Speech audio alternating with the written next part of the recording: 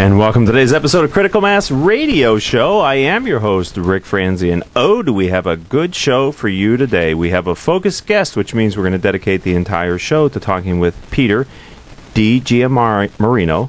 Peter DiGiammarino. I know the name. I've been saying it countless times. Here I am on the radio show. Hey, Paisan. He's the principal of IntelliVen. But before we get there, let me tell you, this business talk show airs live on Tuesdays and Wednesdays at 4 p.m. and Thursdays at our special time. Heard exclusively here on Orange County's only community radio station, octalkradio.net. If you're listening to this show as a podcast, we do encourage you to listen live during our broadcast times. The show is brought to you by our advertisers, Brandman University, Center Club, Commercial Bank of California, Decision Toolbox, MBN Design, Smart Business Magazine, S&H Rubber, Succession Strategies, Tone Software, and UPS Protection. The goal for the show is to help you, our listening audience of CEOs running middle market firms, to improve your decision-making skills. Peter, welcome to the program. Thanks. Good to be here. Let's start simply. Tell us a little bit about your professional background. Maybe we should start even more simply. It's Peter D. I like it. Just stick with Peter D. Hey, make a friend of the host. All right. So I grew up in outside of Boston, in a historic town of Lexington, Massachusetts, the eldest of a large family. I was the oldest of an entire generation on my father's side. Wow. And I went on to the University of Massachusetts, where I had a triple major in computer science, economics, and math. And then on to the Sloan School of Business. Is that typical? No. And it was a highly engineered major. Okay. Because I wanted to take computer science, and there was no other way to do it back then because there were no undergraduate programs in computer science. So by taking the interdisciplinary major, I was able to architect my own major, where I essentially took all the master's class for computer science as part of my undergraduate experience, and also got a math major and an economics major at the same time. Wow. So it was a good way to get going. And then right on to the Sloan School, studied computers again, then also strategy and organization development. And right out of the Sloan School, I got recruited by a company that was really a startup. It was a couple hundred people in the Washington, D.C. area. But I didn't want to go to Washington. I wanted to go to San Francisco. So I went to their West Coast office. It had just opened up. So there were only 13 people there. So it was like a startup within a startup. That's exciting. We had to figure out by ourselves how to make things go. You know, we figured out that if we could sell business, we might actually get to keep our jobs. Right. So we were highly motivated. And sure enough, over 20 years, my part of that business grew to be 2,000 people worldwide. And 10 years into that experience, I ended up going back to headquarters in D.C. and helped to grow the whole company to 10,000 people and $1 billion over 20 years. Wow, what a story. Yeah. What's the name of the brand? It was called American Management Systems. It's since been sold to a Canadian company, but it had a good run, and it's still a good company, a lot of good people there. It's nice to be able to have that experience, huh? I mean, you get to see both ends of it, right? The startups days and... Yeah, and you get to experience it all, and I figured out through that what part I liked best. And what part is that? Well, it wasn't the startup. The startup to me is a squirrel cage. Okay. It's a lot of high energy, a lot of things going on. But once you've got something going, it really excites me to take something little and make it big. Right. So I like to work with organizations that have got something that want to make it a lot. Okay. I don't go from nothing to something, I go from something to a lot, because the game changes right there. Nice.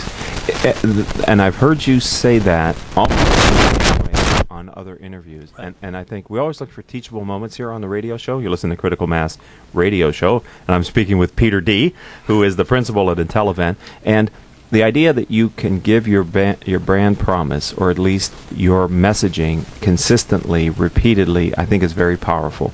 Because it then frames who might be clients for you, right? And where your expertise resides. Right. Perfect. All right, let's continue the conversation. So tell me about the firm. How did you... Tell me about IntelliVen. Well, first, after 20 years at American Management Systems, where I thought I had figured out a lot of things about making an organization perform and grow according to a plan, I really felt like I wanted to run a whole company. I was really only running a very large business unit, helping to run a whole company. So I got myself recruited to run a $200 million software product company that was eventually bought by Oracle. And after that, I wanted to take what I thought I'd figured out, because it seemed to be pretty good, and help other people do what I had done, only in their own organizations. But I wasn't quite sure yet that what I had was sort of industry strength yet. Right. It still looked a little bit too much like, well, that's what you did at AMS. So I systematically began a process of entering different companies at different stages of evolution, different markets, different technologies, some services, some software, some SaaS, some telecom, some retail, some banking, some government. A year or so with a number of different companies, and then honed and refined and tuned my content, if you will, to the point where I felt comfortable that, hey, this stuff really is going to work. And that's when I stepped out and started doing, under the name of IntelliVen, what we do now, which is we like to say we invest in helping companies grow and perform according to a plan. But we don't invest money. We invest wisdom, knowledge, experience, excellence. And that's because if you invest money, the people who are managing the money, the operators, now need to manage you as a source of funds. They have to convince you that they're doing responsible things with what you've invested and generating that return. Right. Whereas what we wanted to do was be on the side of management and help them do wise and smart things with their organization, with whatever money had been invested. And to do that, we couldn't be the ones putting the money in. So we do like to take equity, and we do like to enjoy the returns that come with generating success. And we do invest a little bit from time to time, but not that's not why people work with us. So it sounds like your experience prior to IntelliVen was very diverse across a bunch of different industry segments. By design. And so is that now replicated inside the business? Well, by the way, you said stages, but also markets and business models. So it's all three. Different stages of evolution. So that would mean, small, medium, large, but not startup, and not over $1 billion. So we're sort of in that range. And also a couple million to a couple million all the way up to several hundred million. Got it. Generally speaking, a lot of companies. A lot of companies. So what's the point of doing a startup if you can't get it to 25 up to 50 on the way to 500, right? Okay. That's where we specialize. What was your question beyond that? Industries.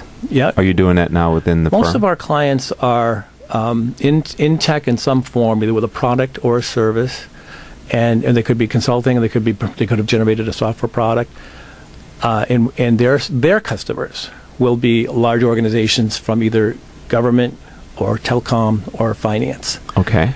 So our customers' customers are in those industries. Our customers, our clients, are organizations that serve those larger markets. And many times those companies are competing against much larger companies. Right. And our strategy is basically to find a niche that you can dominate. Okay. And then blow it away. Okay. But it's a focus point. Pick something that's big enough to be exciting and interesting, and then blow it away. Do you find the technology sector to have unique differences that makes your model work? Is it because you have a background and an affinity and experience there? Do you find technology companies have the potential to grow more quickly than other? What is it about the technology sector? Well, the reality is I'm comfortable with it. There's plenty going on there, and why not? Right? Okay. It needs the help, and I'm there, and we enjoy it. Our stuff works in any market. We have some clients that are in retail, and in other niches, but we don't focus on that. We don't go out and look for that because it's so much easier to look for tech because it's hot, it's here. Not very many people are that good at what we do in tech, and so it's a good place to focus. Excellent. All right. So again, doing what we tell our clients to do. Focus. Right. Focus. Have a niche.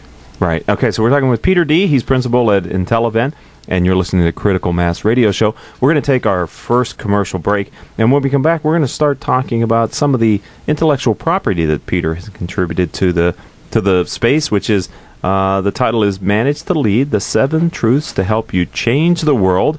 So we're going to talk a little bit about that when we return in our next segment. So stay tuned, ladies and gentlemen. We'll be right back after these words from our commercial sponsors.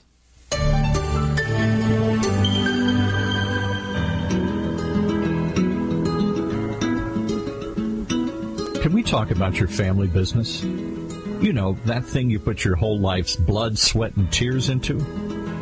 Well, what happens when you retire or try and pass that business on to your children?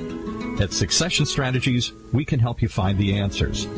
We'll guide you through the unsettling process of protecting your family legacy and successfully passing your business on to the next generation, safely and securely, ensuring that it'll both survive and thrive for generations to come. So ask yourself just one question. Can I really afford to wait? Take the first step. Take our complimentary self-assessment at successionstrategies.com. Or call us at 714-560-9022 to set up a free consultation at your convenience.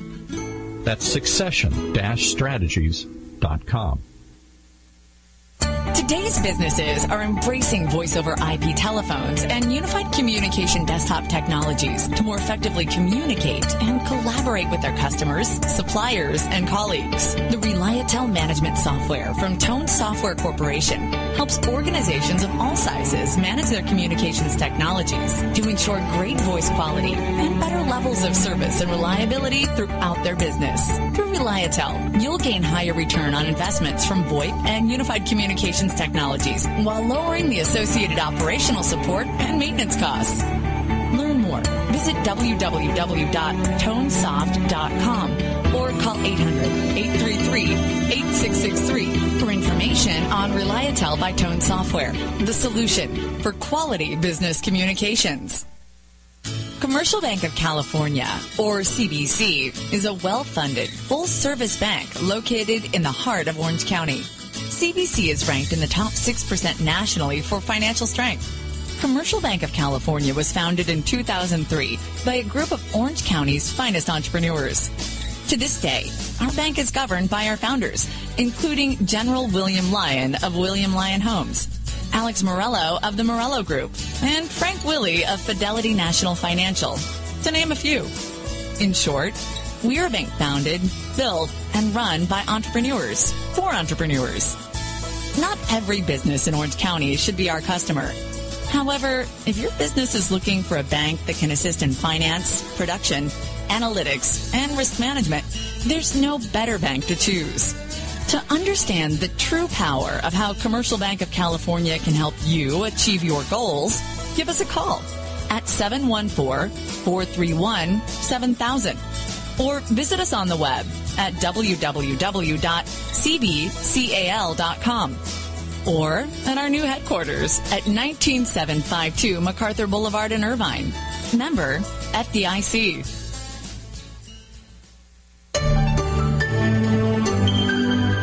You're listening to Critical Mass Radio Show. I am your host, Ric Franzi. Peter DiGiammarino is our guest. He's principal of IntelliVen, and we're talking about a variety of subjects, and we're getting into some IP that he's developed and a talk that he gives and information he shares on Manage to Lead, the 7 Truths to Help You Change the World.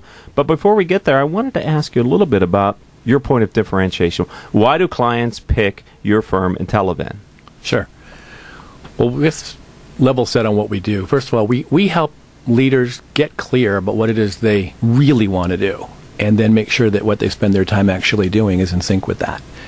And it turns out a lot of people say they want to do something specific, but then spend a lot of energy on other things. We help align their top teams around what they really have decided they want to do. And ultimately that helps to fulfill the potential to perform and grow, which is what the whole thing is all about. The way we do it is work with the top team, get clear about what they want to do, and then figure out how to govern and guide operations so that it comes out to do what they say they want to do. And generally, the organizations we work with, and most startups, are good at what they do, at the core of what they do. And as they're successful and as they grow, they need to be good at a few other things that typically don't necessarily have the skills to do. For example, something to do with finance or marketing or organization or operations. And it turns out usually, in addition to being good at what they do, they're good at one or two of those things, but not all three. Okay. So what we do is bring that third, or the second and third, competencies to the table. How do you do that? We could insource it as a part-time COO, okay, or on a project basis to just inject a plan or a governance process, provide sort of a board in a box, and become the point of authority in consisting of governance for what's going on. And what makes us different from others that do that is that we've successfully done it many times ourselves in the role of the person that we're helping. Okay. And most successful executives who have done what we have been successful at doing spend their time doing it over and over and over again. Right. And why not, right? You can just keep on being successful. And those that do step back and provide help tend to have overgeneralized that which they did to help them be successful wherever they were. So they haven't had the base of experience across many different situations, then consolidated those across a whole. The second thing is that we actually have been successful in different markets, different industries, different stages. So we have learned those lessons, and we've packaged them and organized them into content, which becomes useful to others through our proprietary approach and repository of IntelliVen, which is cases, content, templates, work problems, and all that goes with ultimately packaged into the book. So, Peter, I want to go back up to the top. Describe for our audience the process that helps your clients get clear on what they really want to do. Well, it's interesting. You say the very essence of a business, according to Peter Drucker, so the father of a lot of management science, is the purpose of a business is to solve a problem for a customer. So that begs three questions: who's the customer? What problem do they have? And what's your solution? Right. So those are three interesting dimensions to any business by definition. So the most interesting way to get to the heart of the matter is to ask the CEO and each member of the top team separately to answer three questions. Whose problem do you solve how? Sorry, that sounds so simple, right? Is. And there's a template on the site and in the book which you can activate, fill it out. It sends back to you what you sent in. It sends it to me and my team. And then what we can do is look at the different answers from the team. And because it's your experience, you get different answers from the team. We always do. Always do. It never comes out the same. But there are usually some similarities. But what's usually surprising is the subtle differences, which are basically getting in the way of being clouding your message. Right. And if you have three strong players that are each extraordinarily good at what they do, but they're pulling even slightly in different directions, they're losing energy. They're wasting energy. Right. And confusing their staff. So a facilitated process would help them consolidate to get to the same answer, not necessarily the right answer or a best answer, but the same answer, which is worth a lot. Right. As long as all three of us are on the same page, now we can start working together, and now we can refine it, and we'll refine it together to get to good, better, best answers. Okay. Simple as that. All right. And by the way, that takes a long time. I was going to say a lot harder to do than it sounds. Right. Most organizations we work with take something between 6 and 18 months to get that answered across the top person, trio, say gang of 5 plus the board, and it's not something you do overnight. No matter how many times our clients, overachievers that they are, want to just go home and fix it. Right. It usually is a subtle, long, thoughtful process. And every day you're better for having worked on it. Right. But it takes time, and you'll get it right, and it'll be great. Yeah, it's interesting because when that entrepreneur, if she or he is still involved in a company, when that business was started, I would think those three answers are pretty clear. Yeah, well, you can almost imply them. Whatever it is you're doing, you can sort of draw it out. But then you start to, especially if you're a startup person, you saw an opportunity and you did something, you see something else, you do something else. And all of a sudden you start to have many flowers blooming. And the question is, which one do you want to turn into a bush? Okay. And when you bring people in, they have slightly different views on what the message is, and the story gets retold. And then usually starts when they got there. Right. So just that process, I would think, is highly valuable to your clients, right? Absolutely. To have congruence and purpose and clarity on those three questions. And to be thoughtful and purposeful and consciously decide as opposed to just whatever. Right. It's working, why question it, right? Right. Just by working together to get to a common answer, you've improved a lot and added value to the company because you've given it focus, you've given it clarity, consistency, alignment, and you'll start to see performance goes better. It's easier to bring people on, easier to get the people on board working in the way you want them to be effective. Right. So let's move on now. We're talking with Peter D. He is principal at IntelliVen. You're listening to Critical Mass Radio Show, and he is our focused and featured guest for today. We have him for the entire hour, and so I'm very excited. We're taking our time and moving through his content. So in 2012, you were the Bateman Scholar in Residence at University of Massachusetts. You gave a talk, Manage to Lead, the 7 Truths to Help You Change the World. Let's start there. Can you share some of the major takeaways from that talk? Sure. Leading up to the talk, which gave me the content upon which to base the talk, I think one of the reasons UMass was interested in having me as a scholar was that American University in Washington, D.C.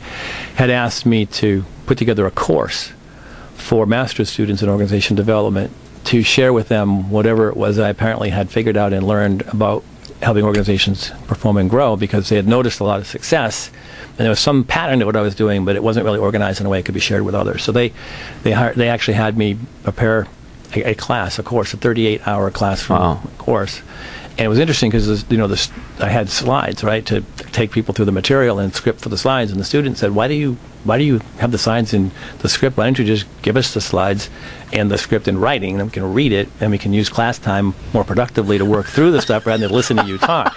Okay, yeah, that's probably a pretty good idea. Hey, kids, that's a good idea. Yeah, I guess that's why they write books.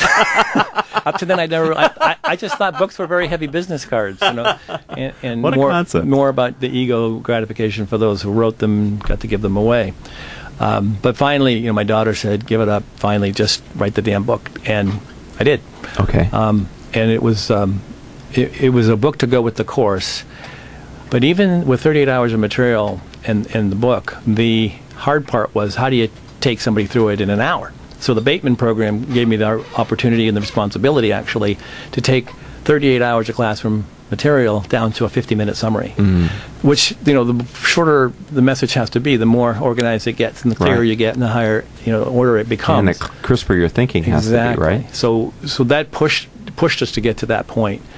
And then of course the other thing that it did was it forced me to take the graphics to the next level, because I had a lot of Peter D. hand drawings that needed to get pushed up to something that actually anybody could look at, and not just my mother. Right. So it was a good process for that. I had professional designers and graphics persons get the pictures that I was trying to draw into a form that would be suitable for representation. And then the third thing that was really helpful about that opportunity was I was taking the material not to business people or master's students, but pretty much undergraduates and lay people who weren't necessarily interested in business, but still in the audience and part of that whole process. Who want to be entertained as well as educated. Yeah, and I have to make the points a little simpler. The questions they ask are very telling. It sort of helped pull it apart and say, well, why did they ask that question? That must mean I didn't get it across quite right. So I was able to get a lot of feedback. That basically they say also I found out another reason to write a book is your content gets better. It does, because you have to keep sharing it with others, getting their reaction, and then working on it some more, and it keeps moving forward, right, and up and up and up. Right. So when they selected you to be the Bateman Scholar in Residence, what did that entail? Well, what did it entail to be the Scholar in Residence? Well, what it meant was I got to spend three days on campus, pretty much full schedule with different student groups, where they had basically, some of them were a couple of classes, a couple of student groups, after school type things, where they had asked my content to come into the classroom and to interact intimately with a small group of students. Okay. And it culminated in a 200 and something person lecture. So it was the culminating experience, and then a dinner. So it was a rigorous sort of 3 or 4 days of ramp up, conduct, wind down, and then almost months and months before that, getting the material to the point where it could be shared in that way. Right. So it's an immersion, and it's an honor, and different people do different things with that. If you look at what other Bateman scholars have done, but for me, it was an opportunity to do just what I've described here. Take decent content and push it up a bit, and share it in a lot of different forums, little twists and turns here and there, because it was focusing on different specifics in the different forums to try to play into the class or the group that was asking me to participate. It sounds both exciting and exhausting. Definitely exhausting. Right. Yeah, you're on for 3 days, exactly, right? And people want to know what you know and ask you questions. I think you can slide through it and not really care. But I put myself on the front line and said, I'm going to get everything I can get out of this. So also activated the website and all the social media around it. So all that kind of kicked in at the same time. And why not? Right? Make the most of it. Did it spark any interest in being a professor or instructor or a scholar in a different... Well, that combined with the AU experience basically taught me that I'm not really a professor. My whole career, people have called me the professor because I basically run and develop businesses by developing people and teams. Okay. So they call me the professor. But when I actually spent time in the professor role, it turns out a really great professor helps students come into contact with material and consider it relative to other similar but different material. Yes, right. I'm not so interested in other different material. I'm more my material. Stuff, I figured this stuff out. It's gold, which is very good and very useful. Honesty. Yeah, I had to come to terms with that. And there are forms where that's perfectly appropriate. I'm now been invited to teach at University of San Francisco, and I'll be taking the course there as well. And even though, despite what I just said, I think it's a good thing. It's in the Master's Program for Organization Development. The content is really good. It is rooted in the depths of OD, but it's an elective. So you don't have to take it. If you want to take it and be exposed to it, it's there for you. Right. And I'm hoping many students will, and they will enjoy it. And that'll be which semester then? Actually, it's intercession in January. Okay. At the USF. The other thing I'm hoping is that the content will become accessible to other teachers of other courses, and it will be some of the content they bring in as just a piece here and there, right. and use one chapter, one work problem, one case, one template or diagram, rather than taking the whole book. I mean, I'd love to take the whole book, but I think it'd be easier to use it as a resource across many courses, not just one. Right, and maybe that's a model for other colleges and universities beyond San Francisco, huh? Hopefully. All right, well, you heard it here first. On Critical Mass Radio Show, we're talking with Peter D. He's principal at IntelliVen. We're going to take our second commercial break. We're going to continue our conversation about Manage the Lead, 7 Truths to Help You Change the World. So stay tuned, ladies and gentlemen. We'll be right back after these words from our commercial sponsors.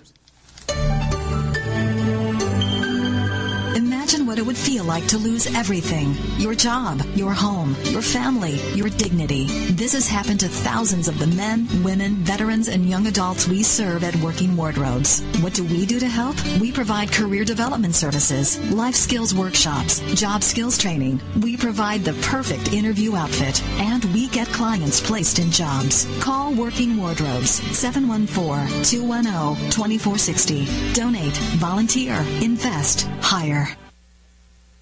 If you are an Orange County CEO or a business owner, this message is for you. Do you ever feel isolated with no place to turn for advice or feedback? Who holds you accountable to your commitments in your company? Where do you find the right resources to help you and your company grow? If you have had these questions, then Critical Mass for Business might be the answer for you. Critical Mass for Business is committed to helping you make better decisions through the power of peer learning. These are groups of peers who are running businesses just like you. CEO Peer Groups provides a great sounding board to test fresh ideas and new concepts, review your strategic plans and tactical goals, and present issues and opportunities for a critical discussion. The result is improved strategy, accountability, and improved business results. If you are interested in learning more, go to www.criticalmassforbusiness.com and learn about our CEO Peer Groups. CEO Peer Groups is a registered trademark of Critical Mass for Business. S&H Rubber is a manufacturing company in Fullerton, California. We specialize in custom molded, extruded, and stamped rubber parts. If your next job requires a rubber part, we would appreciate the opportunity to quote on it. We serve aerospace, automotive, and many other industries. We work with many types of rubber, including silicone, EPDM, neoprene, bunanitrile, and Viton. Our quality system is ISO and AS 9100 approved. Over our 47 years in business, the S&H brand has become known for superior quality, quick turnaround, and competitive pricing. Please check out our website at www.shrubber.com or call 714-525-0277. Let S&H be your sealing solution.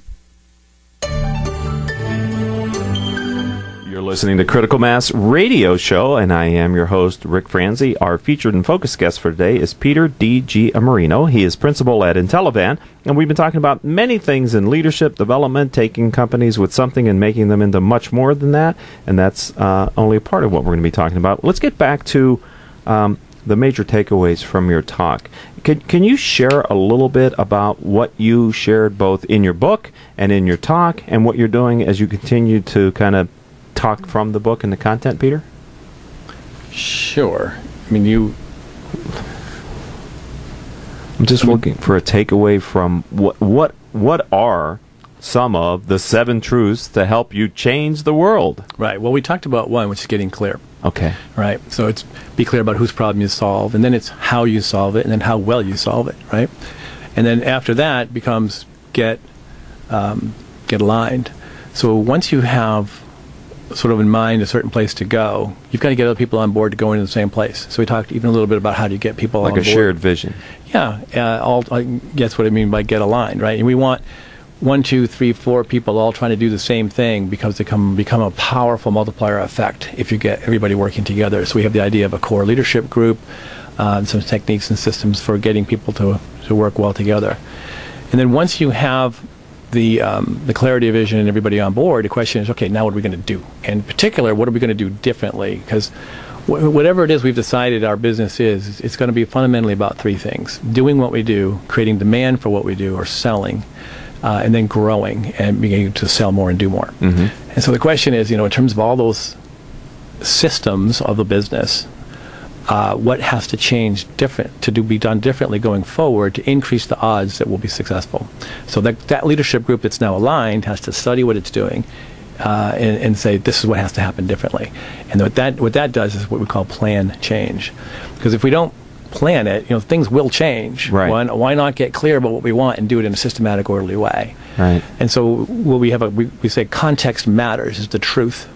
And what that tells you is that it's not just about a list of things to do. It's more a matter for each thing you want to do. Where are things now? Why do they need to be different? What will they be like when we're done changing them? Mm-hmm. And how do we get there? And what will be hard about doing it? And what will be the enablers? And all of that becomes a story that if you take the time to put the story together, you dramatically increase the odds that you'll actually get from here to there. It sounds like you sort of have written what's going to happen, and then you just do it. Live it. Yeah, then it's just a matter of doing it. Right. And the reality is most people go off annually to have an offsite, come up with the list, and then next year they come up with the same list. And so what we're doing is trying to break that cycle with some techniques to actually begin the change process at the first offsite. Good. Now, once you have what you want to do, one of the most important things we have found in early stage organizations is an inflection in performance that comes when the leader finally figures out that it's okay to not know everything. Because most leaders think, Bill Gates and Larry Ellison and Steve Jobs all did it all by themselves. The reality is each of them had quite a team of influencers, advisors, and on their leadership team. Right. They were just the visible ones out front that everybody saw.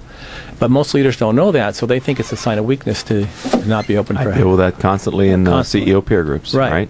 And so one of the things we teach is that it's not just okay, it's important to be able to get good at getting input. Right. And to do that in a systematic and orderly way. And so we set up the leadership support structure to facilitate that. Right. Not just inside the organization, but I've seen and out. Because you talk about outside influences, peer groups, boards, advisors, all the above. Right. Coaches. Right. All critical. Then the other thing is what we call do and review. So that anything that you're doing should be to a plan and should be reviewed as you go against how things actually played out relative to plan. And the idea of having a governance structure, a governing board, or a review forum that's consistent in that you come back to every say 2-3 months. So here's what I said I was going to do. Here's what I actually did. Here's what happened. Right. Here's what I learned from that. Here's what I plan to do next. And then the advisors or the board members ask a lot of hard questions to push up your thinking, give your best advice. And then it's up to you to take it from there and come back however many months later and tell the story again. Right. And if you do that iteratively, and there's a plan in the background of things going on, lessons learned, actions taken, results, you can systematically get from anywhere to anywhere. Sounds like controlled growth. Controlled growth, exactly. Excellent. We're talking with Peter D. He is principal at IntelliVen. We have been talking about Manage the Lead, 7 truths to help you change the world. I'd like to ask you, you said the key to leadership is to decide what kind of leader to be and stay consistent. So how does a leader, first of all, decide what kind of leader they want to be, and then how do they know if they're staying consistent with that? Most people are the leader they happen to be. It is whatever they end up doing. If it worked, they do it again, and they keep on doing it over and over again. And I remember consciously not thinking much about it and finding myself being what I would call a hero leader. There was a project, a crisis, you jump in, you put the Superman cape on, and incredible things happen, and it becomes successful. You say, wow, that was quite the rush. And you do that again and again, and you say, wait a minute, I'm getting really tired of this, and it's hard to scale. I can't groom a bunch of Supermen. I found that when I had some time and some good people to work with, that if I went into a teacher model, it was a little bit better, but I was constrained there by what I knew. If I had to know how to do, if I was going to be leading like a teacher, if I didn't know how to do it, I'd be a learner first, right? Right. So it was kind of chaotic. So then I realized, wait a minute, different situations call for different things. And around that same time, the Blanchard book came out on situational leadership. So I thought, I get it. It's more a matter of taking the situation, figuring out, what kind of a leader would be iconic, hero, shepherd, sergeant, follow me, or what. And so I had this guy that was working for us named Ron Fell, who was a PhD in organization development, and he was our finance and HR guy. So I asked him if I'd had it right. I said, so is it the case that situational leadership is best? And he said, well, it's not a bad idea. It's just that it's actually good to have a preference, because different people are better at different things, and it's not always possible to switch into just any mode. Yeah, nobody can do everything. And he said, people on your team and in your organization and in your board look for and count on and value consistency. Because if you're a different animal every time they come in, you cannot be a good leader. So he said, have a preference, but tweak it, based on what you're trying to do, who you have to work with, how much time, money, and margin for error that you have. And that's when I realized that makes a lot of sense. But it's a thoughtful, conscious decision. Right. And it's an obligation, responsibility of anybody, but a CEO in particular, to think through what's the situation, what have I got here, who am I, what do I like, what do I've got to work with, and decide consciously what kind of leader to be. And I think your point on consistency is absolutely true. I mean, if you are not predictable in some ways, the staff can get... Oh, they'll scare to death of you. Right. And your board, too. The authorizing environment doesn't like that either. Right. It's not a good sign. I mean, you need to be adaptable and changeable and all those things, but there needs to be some core there that we can work with, right? All right, we're talking with Peter D. He's the principal at IntelliVen, and we're talking about many different things. I've been spending time in his book, as well as his company, and as well as his background.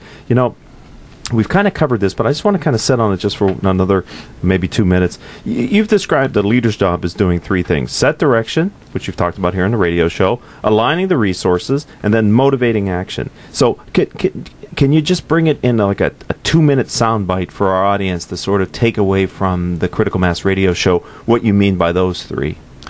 Well, set direction, you have to have somewhere specific that you're trying to get to. Otherwise, I would say you're a wanderer more than a leader. Right? I'm going there. And align resources, well, unless you want to go there by yourself, your job is to find a follower. Right? And if you think about it, the higher order position is really the first follower, because that's what makes a leader.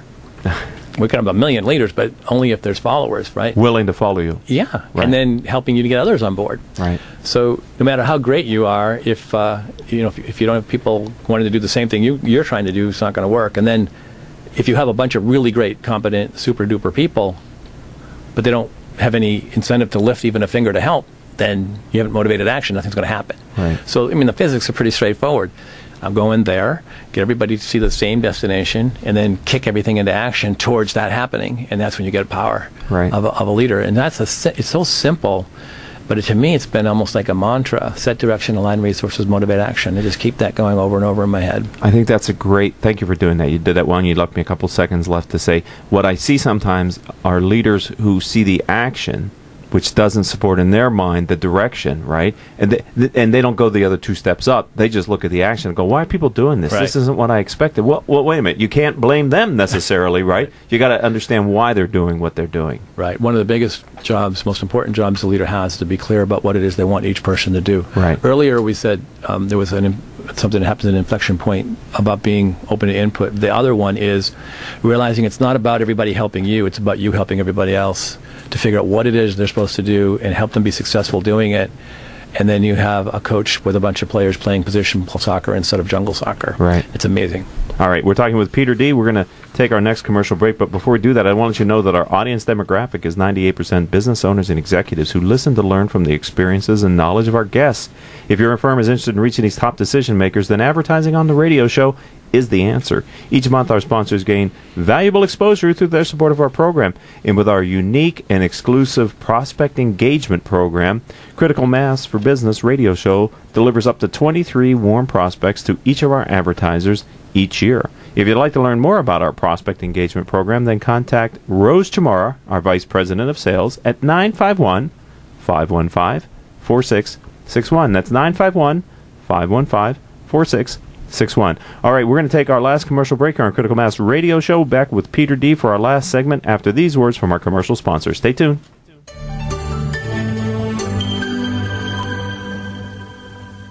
There's something positive about the word up. When things are looking good, they're looking up. When someone's down, you cheer them up. So how do you move up? Well, when it comes to getting your bachelor's or master's degree, there's one university that stacks up. Brandman University. Brandman is ranked by U.S. News & World Report as one of the nation's top 10 universities for online bachelor's programs. Brandman's online graduate programs in business and education also receive top honors. So look us up at brandman.edu. Brandman University. Move up. Smart Business Network is a business-to-business multimedia company providing insight, advice, and strategy for C-level executives of fast-growth, middle market, and large companies. As one of the nation's largest publishers of local management journals, under the Smart Business name, Smart Business Network publishes 19 regional print editions, presents dozens of large and small-scale business conferences and award programs, and produces a vibrant interactive digital media presence. For more information, visit us at www.sbnonline.com. UPS Protection has been protecting systems in the U.S. against brownouts, blackouts, and poor quality power for over 25 years. We provide power protection systems, including UPS, lighting inverters, generators, and service for clients from coast to coast. We specialize in solving all your power needs. As a direct reseller of the best brands in the industry, including Liebert, PowerWare, and APC, we can solve all your power protection needs. Protecting your power is our main goal. We offer on-site or depot repair of our critical equipment. To better serve your budget constraints, UPS Protection also offers both reconditioned and new products.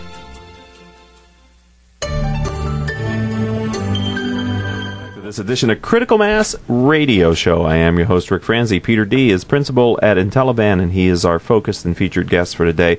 Before we get back to the interview, I'd like to thank and acknowledge our listeners who download our radio show as a podcast. You've downloaded over 16,000 episodes during the last 30 days, and we here at the program appreciate your continued and growing support. Of course, all of our shows can be heard live here on octalkradio.net or rebroadcast anytime from iTunes, Stitcher.com, Spreaker.com, over 200 middle market business websites where our radio show is put on our past guest websites, as well as various business-oriented podcasting services. All right, got a couple questions for the time that we have left here, Peter D. I wanted to ask you, you have outlined a support structure for success of the top executive. In it, I thought, wow, this is great. We need to talk about it on the radio show. You suggest the CEO have an outside executive group, maybe belong to a CEO peer group outside their firm. Would you take us through your thinking of kind of why you feel these are so important for a CEO? Yeah, I've come to conclude that CEOs who participate in peer forums help each other become great CEOs and better people. And there's a lot of things that add up to helping that happen. It's a place where a CEO does not have to behave as if he knows all the answers. And not only that, they can, but they actually have to be open to input. And it's okay to be wrong. It's okay to be vulnerable. In fact, if you can't do those, if you can't be open, you can't be vulnerable, you won't be in the group long. They'll kick you out. Right. They'll sniff that out and make it uncomfortable for you, and you not want to be there. But if you are, then incredible things happen. I mean, one of the greatest human needs, as I've come to understand it, is to be known and understood. And a CEO peer and a peer group really knows and understands each member. Mm-hmm. So you have a place to be home, right? To have friends, people who understand you and know you. It's not a whole new adventure at every meeting.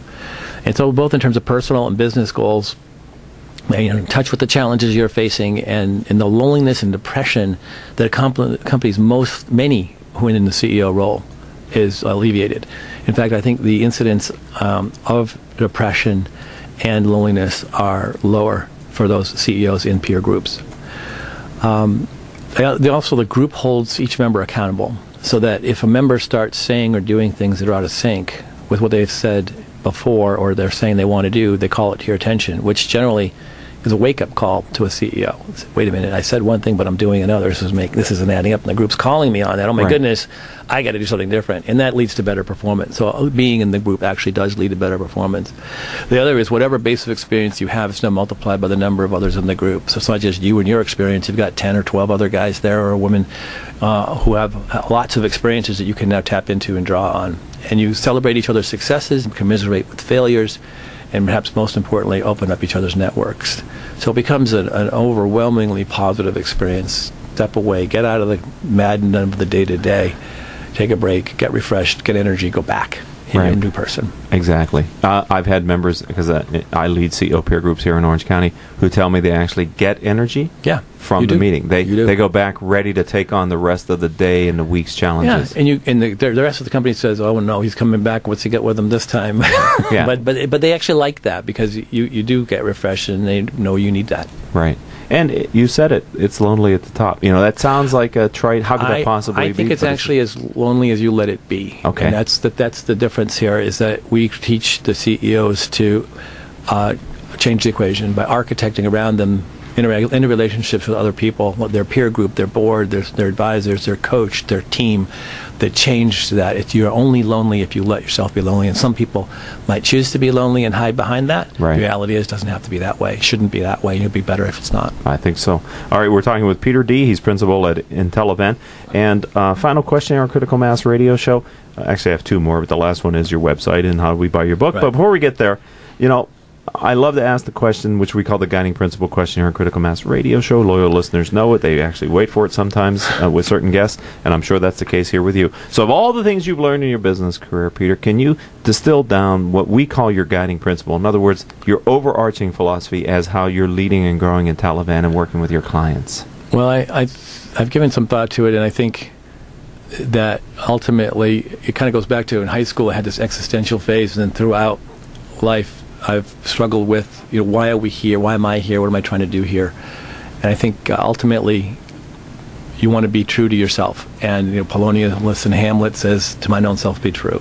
Damien in Hess, in the existential book, says, live in accord with the inner promptings of your true self. Why is that so very difficult? E.E. Cummings even says, have the courage to grow up to be who you really are. So all of those things are really sort of a personal fulfillment, knowing yourself and being who you really are. And I think a great leader helps people come to terms with what they're good at, what they like, and what they want to do, and helps bring those into alignment. I mean, Steve Jobs and Daniel Goleman, who's the emotional intelligence guy, and a bunch of others went off to India and studied under a yogi, the guru.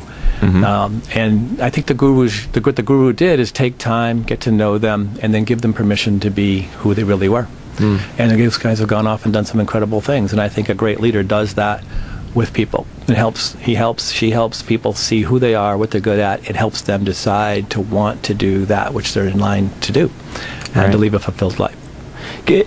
It's a power position of being the CEO, business owner. I ask my clients and others in my community, how many people do you have to have in your company before the conversation in the room changes when you're no longer in the room as the CEO? And in my experience, that number is 3. Right, it's you and 2 other people. Right. And so from a very early stage in your company, as the leader, you have to remember they see you slightly differently, right? It's your company, maybe. And so you have to be the one to normalize the power equation and make them comfortable and feel safe to be themselves. Starting with yourself. Starting with yourself. Right. And it's a lot easier to say this than it is to do it.